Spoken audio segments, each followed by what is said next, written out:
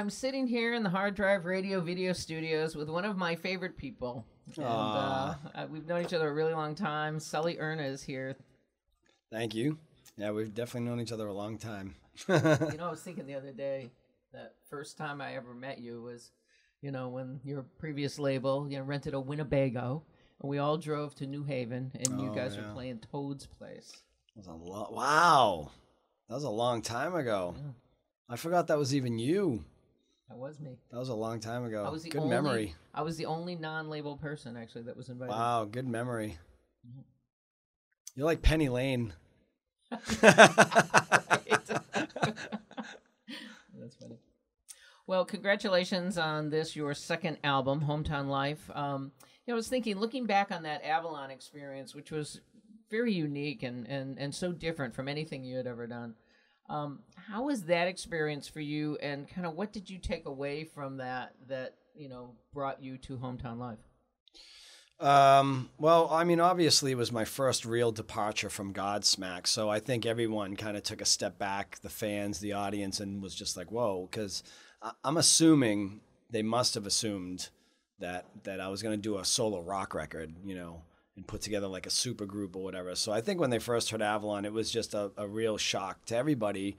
Why is he playing piano and I'm hearing cellos and what's going on here, But I also think they were semi-prepared for that too, because even Godsmack's catalog has always had certain songs like Voodoo or Serenity that kind of taken us down that road. And Avalon was just, grabbing those melodies and that kind of style of music and taking it even further down the rabbit hole. So when I was writing for the new record, Hometown Life, I was just thinking, what do I want to do that's different from Avalon now? Because I liked that it surprised people. I liked that it was the unexpected. And so, I thought, man, how do I take another left-hand turn now so we don't sound like Avalon every time? That's why I was a little lighter using Lisa Geyer on this album, although I used the same musicians. Irina Chikova played cello for me on this, and Chris Lester, Tim Terrio, David Stefanelli, Chris Decato. Lisa, we just went a little bit lighter on because, I wanted to make sure I wasn't marrying myself to that sound either, and then people would expect me every time to have a strong female voice with me.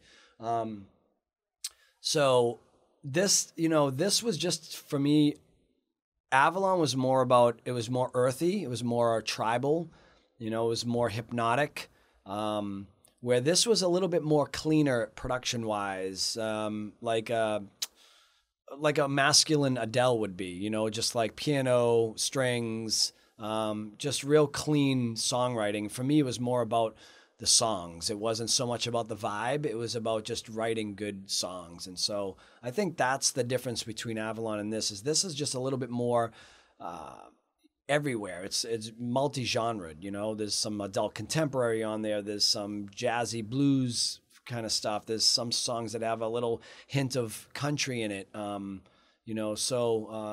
Where Avalon was just a little bit more down that world music kind of vibe. And I think, correct me if I'm wrong, but I kind of think that these songs are a little more personal. They're a little more of your heart opening up, I think, than was on Avalon. Yeah, for sure. Avalon had a couple that left me a bit exposed. Broken Road certainly being one of them. My Light being about my daughter, and a father's promise to his daughter to never leave her and that kind of thing. But yeah, you're right. This one was, some of the stuff was a bit left over from Avalon. So some of the songs have a little bit more age to them, like Forever My Infinity is one of them that me and Lisa were working on shortly after we finished Avalon. But a lot of the other stuff is fairly new, or stuff that I've written along the way since Avalon was released. And so, a lot of things happen in 6 years, and, some of these songs just left me a bit vulnerable, because I don't really write about make-believe stories, scripted stuff. It's always based on something in my life, an event in my life that affected me emotionally. That's where I feel I get my truest, lyrical content from. And this music felt really honest, and I felt it deserved that. So I went more down that road to just, share with the world every little heartstring that would, you know, that tugged on me. So that's that. How long after the Avalon cycle finished did you kind of have an idea that you were going to do another solo record?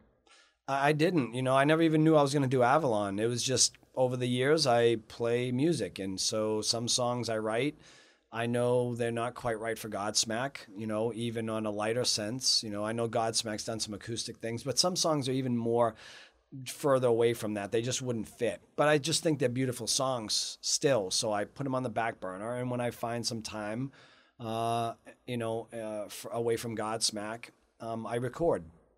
And so Avalon was a very personal record, and so isn't this one. And I've now identified that the solo music is just that. There's no time limit on it. There's no timeline on it. I'm not under any kind of stress or contractual obligations. I'm just writing music that I also enjoy writing, and I release it when I have enough that I feel is strong enough to make a record. And I think that's how I'll always continue to do solo music. I don't think I'm ever going to put the pressure on me like now I know bands like Godsmack have, you know, when you get to a certain level and then they're expected to put out a record every so often. This isn't that's not what this is about for me. This is just about me, and I'm not looking for critics. I'm not looking, it doesn't matter. You know, I would love my fans to love this stuff, and I hope that people enjoy it. I hope there's a new audience that comes along with it. But I certainly don't write to please people with the solo stuff. I just write because this is a whole other side of me that I really enjoy playing and performing.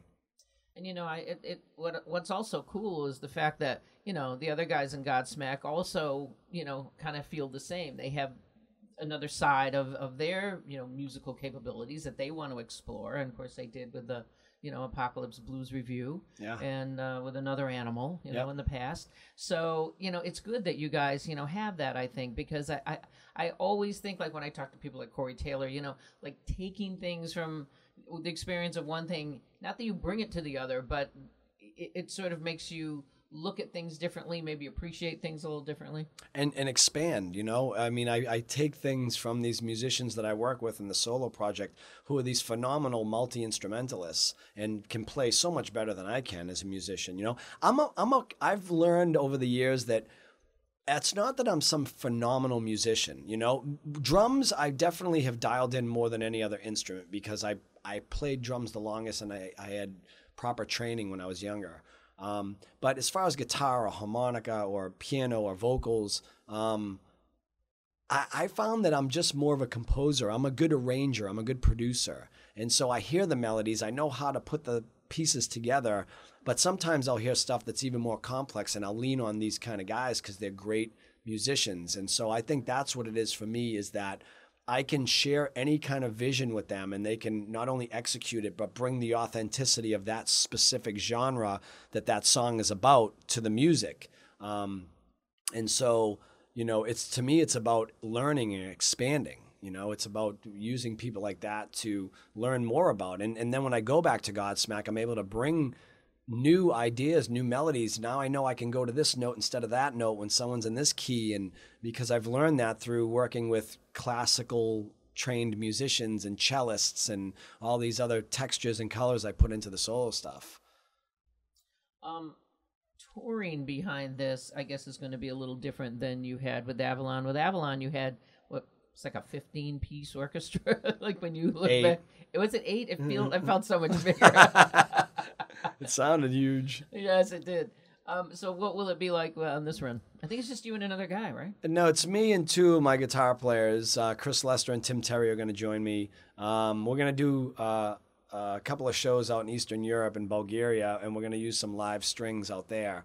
But when we get to the States, we're just going to kind of keep it me and a couple of guys, and we're going to bring this as a very more stripped-down, intimate version of what the record is. Although some songs on the record have that more intimate, stripped-down feel anyways. It's just a piano and a vocal, or an acoustic and a cello. But I wanted to do that because, again, I wanted to display the songwriting on this record and not so much a big production, you know. You collaborated with Zach Beloy on a couple of these songs. Can you tell us about him? Yeah, well, I was reaching out to some musicians and my management team, and just kind of asking around on who would be interested in doing some collaborations. I've always thought there was just an amazing group of Nashville writers that I just think do a tremendous job with hooks and melodies. And there's one gentleman in particular, his name's JT Harding. I'm going to get him at some point because, we've become really good friends, and I really respect him as a songwriter. And there's another gentleman, Zach Malloy, that we were able to contact, and he was available and was into coming up to New Hampshire to meet and do some writing with me. And so we sat around for a day or two, and it was really cool. He was a great guy, and came up with a couple of really strong songs for the record, some of my favorite ones. There's a song called Your Own Drum, and another one called Different Kind of Tears, which was the first or second track that we released as a pre-order kind of thing.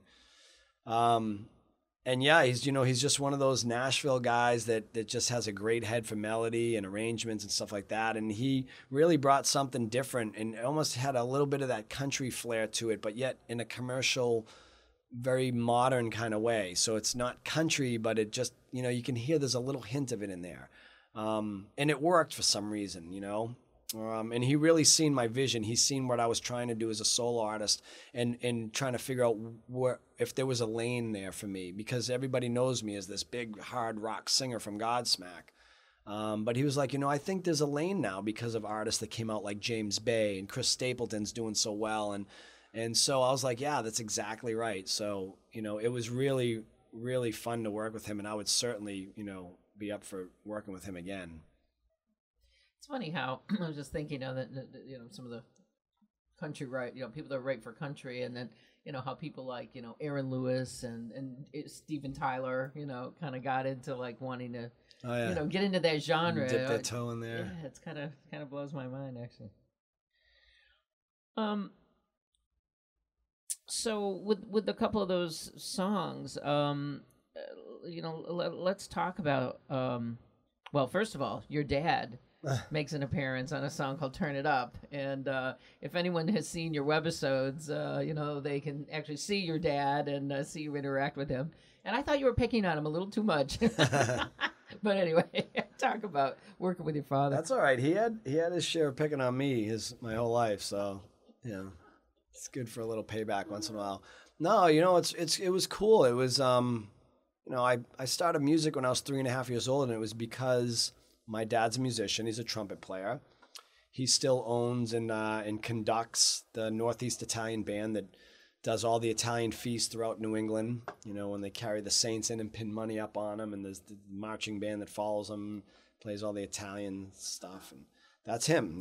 So, and it was because of his bands in the basement and me watching them play and falling asleep in the acoustic guitar cases and all that, being a little kid, that I got into music. So all these decades later, it's really nice to actually had come up with a song, and it wasn't, I didn't write it for this reason, but as one of these songs developed, it ended up being this kind of swanky, funky, jazzy blues song. And I knew, I'm not going to use strings on this, I'm going to use horns. And then I just still didn't think of them. I was just looking for a horn section and picking out some musicians to record with. But as I was doing that, I'm thinking, why wouldn't I use my dad's a trumpet player, So I'm going to get the old man in here, and he's, 71 now. He's about to turn 72. And, I brought him the song, and he was really excited and nervous, and it was funny because he hadn't played in 15 years. So I'd go over the house, and, and my stepmom, Zoila, she would be like, he's in the bedroom practicing, and, I'd go in there and sneak the door open, and there he is just trying to, I walked in at one point. It was actually funny. He's shaking the trumpet like this and looking at it, and I opened the door, and I'm like, what are you doing? He goes, I don't know, I'm trying to get something out of this fucking thing, and I'm keep blowing in it, and nothing's coming out. And I'm like, you're not going to get any sound out of it by shaking it. He's like, I haven't played in a long time. My lip's gone, and, whatever. So he's a trip, man. He's just an old school Sicilian, guy that is just set in his ways. But he's funny. He's a funny dude, and, we have this great relationship now. So it was really nice to have the opportunity after all these years, a whole lifetime, to actually have him not only record on my record, but I played a live show with him at Mohegan Sun in Connecticut. And we put him front and center and introduced him, and the crowd went crazy, and it was really cool. It was a great moment, and you know, I'll always have that with me forever. So do you pay him scale or what? Yeah, I did. I sent him a check. He called me. He goes, I don't know what are you sending me money for. I'm like, yeah, you know, you get paid like everyone else. He couldn't believe it. He probably didn't even cash it. He just probably, you know, thumbtacked it up on his corkboard. So I love it. I love it. So talk about the concept, I guess, behind this. I mean, Hometown Life. You wrote it at home in New Hampshire in your home studio. I wrote Hometown Life everywhere. You know, Hometown Life is just, it's an album based on music that is about my entire life, you know, especially the song Hometown Life. The title track is really about just me reflecting back on where I came from and how I became the man that I am today through all these experiences that I've gone through from a place that I thought for sure I would have ended up dead or in jail. So, you know, but the catalog of music that's in the CD is really just a reflection of everything that I do in my life, everywhere I go, everything that I am, because it's all from where I came from, you know. So it's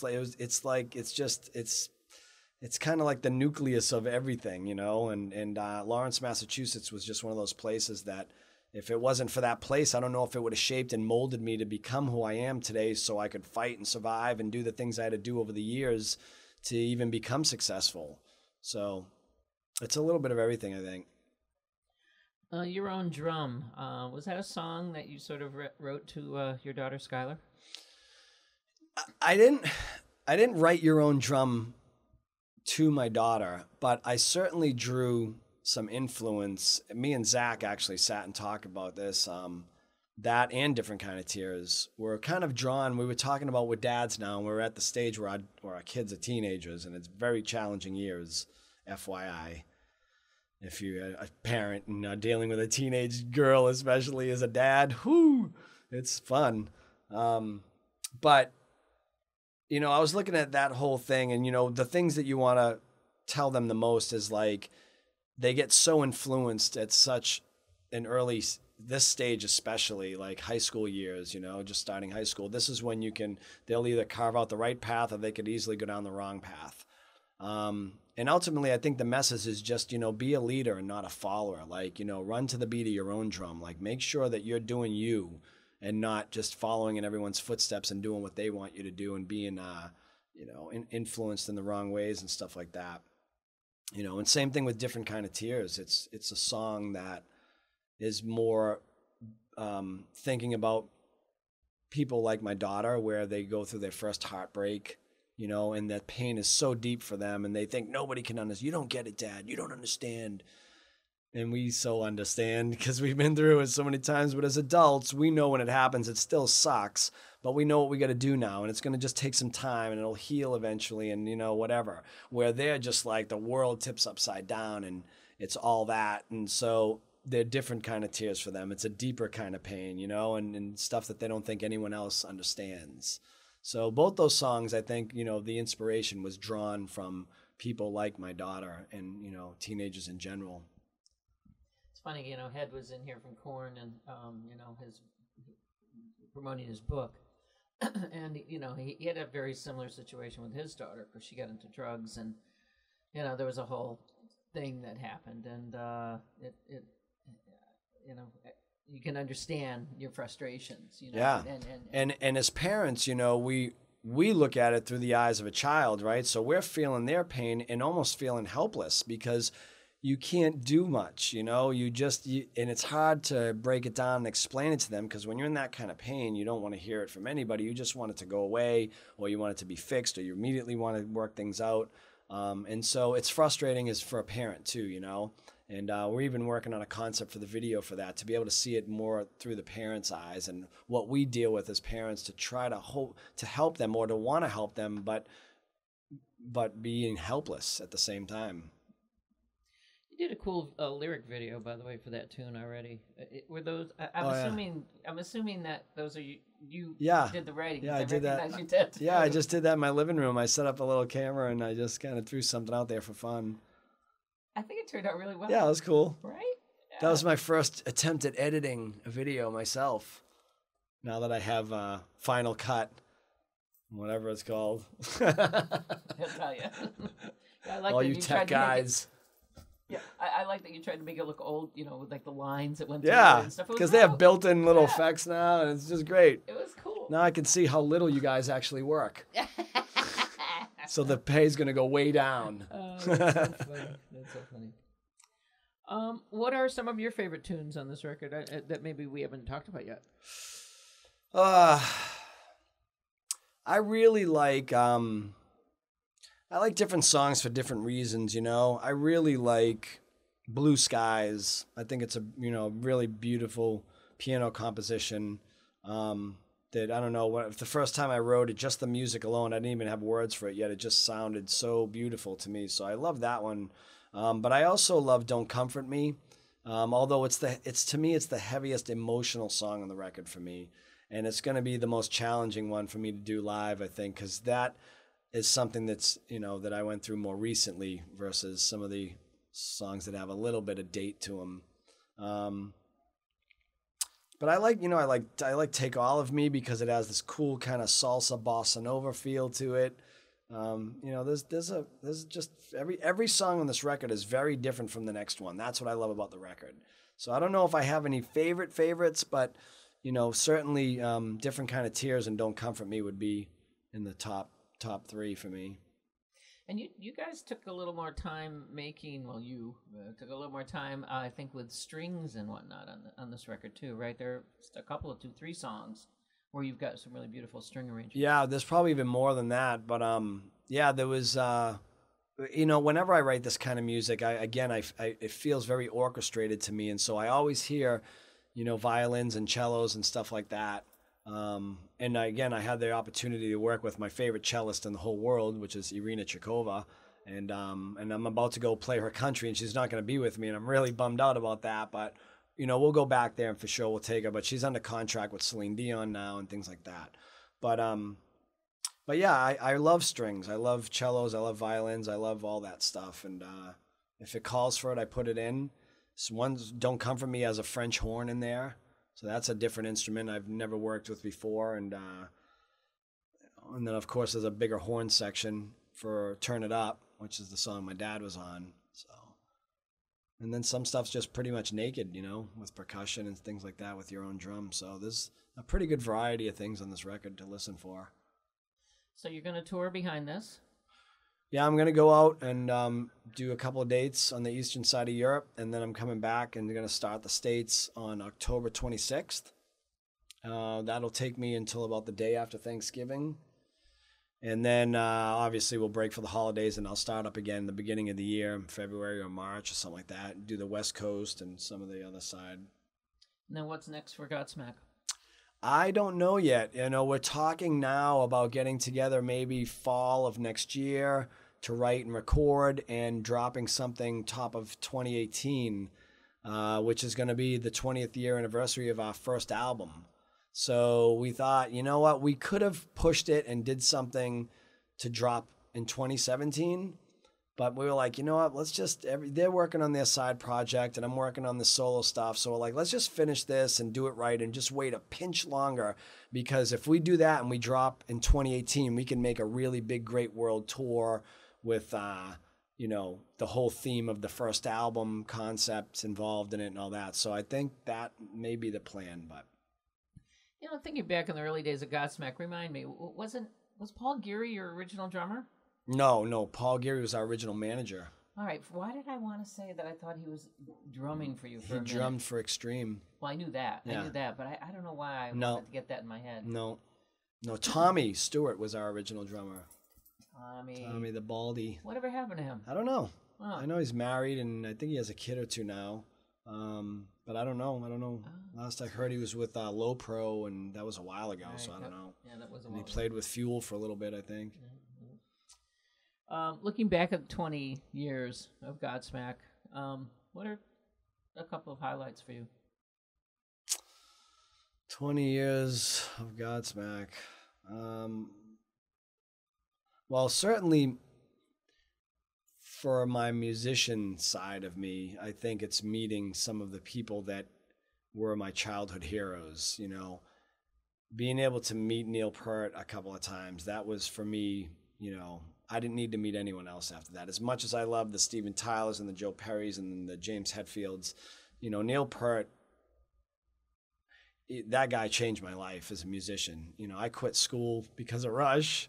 The only time I went back to school is because I needed to steal the wood blocks because I was learning the trees in Xanadu and there was a wood block part in it and I didn't have wood blocks. So I went back to school and I robbed the band music room and wrapped them in a blanket and walked down Lawrence Street and got the wood blocks and learned the part. Other than that, you know, it was like really that's all I did is I studied Rush. You know, I sat home and strapped on headphones and played Moving Pictures and Exit Stage Left and Signals and all these great albums, you know. So I think meeting some of those guys, you know, Neil Peart, Ozzy, James Hetfield, Steven Tyler, Joe Perry, you know, all those childhood heroes of mine, that was certainly, you know, great memories in the 20 years that I've been on the road. You know, being able to sing Heaven and Hell with Black Sabbath, things like that. Those, and Sad But True with Metallica. Those are big moments, you know, when you grow up listening to bands like those and listening to those songs, and then you're there at that level actually playing with them, you know. Not that we're at their level, but, you know, but when you get to tour with them and things like that and you're on that same stage, it's pretty cool. I just recently got to hang with Dave Grohl and sing School's Out by Alice Cooper at Fenway Park in Boston. So that was pretty big deal for me too. And what a great bunch of guys those guys are. So, yeah, if I would have to look at highlights of my last 20 years, I would definitely single those moments out more than, you know, the parties and the girls and that kind of thing. Who hasn't told that story? And who cares anymore? Exactly. You know, when you held up your arm, I remembered your AC/DC tattoo there. Boom. And I didn't even get to see Brian Johnson. Well, I have in the past, but I wanted to see this last tour. And just as I was thinking I was going to get to one of these shows, he went down and retired. And I'm like, I'm not going to see Axl, so I'm good. No, that's what I wanted to get your opinion on, you know, what did you think of that? Because I don't even know if Brian is really retired, as it were. Oh, good. That would be great. I mean, I think, you know, people ask us all the time, they're like, who, you know, who else would you go out with? Who would you tour with? Who would you open for? And I'm thinking, I'm like, there's not too many bands left that I would really want to open for because, you know, I really like Godsmack being a headlining band. But, you know, there's some bands we've learned not to go on after, like the Foo Fighters or Rage Against the Machine, because they're destructive up there and just forget it. Like when they get done on a stage, there's just remnants of nothing. You do not want to be in that stage. So you go on before them. That's a fact. But I think that, you know, AC/DC is probably one of the last bands that if we had a choice to go out and support a band, like I think that would be the band, you know, because we've already done Sabbath and we've done Metallica and we've done some, you know, some really great bands. But AC/DC would be a good tour. But I don't know, you know, if that's a death wish or if it's just a, you know, a fantasy, because I hear that the guitar tech, when he comes out and puts Angus's guitar on the stand, gets a bigger applause than the opening bands do. So that's a tough one, you know. Here's an idea, though, because, you know, as we know, some of your band members live in the, you know, this Florida area. But you should get Brian to sing a song on the next AC/DC, on the next Godsmack. Oh, man, that would be amazing. That would be amazing. I think it could be done. I hope he can come back. I mean, he can. He did a record. He did some songs with Jim Brewer. Oh, he already sang. All right, cool. I didn't know that. I haven't been following up on it. Yeah. You know, I know our monitor guy that usually does us when he's not with AC/DC does AC/DC. That's Brian's main guy. So I got a call actually at one point. He was like, "You want to come in and audition?" I'm like, I can't sing AC/DC. You kidding me?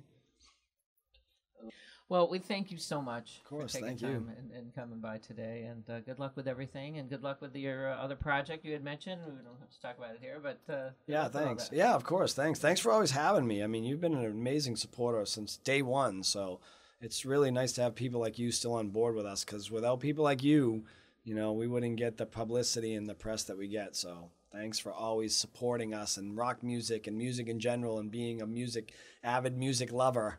We love you too. Thank you. You're welcome. And then right when I said that in my head, Dave Grohl walked through the door, and I was like, Matrix. whoa. I was like, well, this is weird. It's a little room. It was probably not even much bigger than this room right here. And I kind of didn't say much because I was a little nervous, tell you. Because we love to play, but when you hear our first string of dates announced, you'll understand why that is, because we're not going to be playing in an environment that you would expect us to be playing in.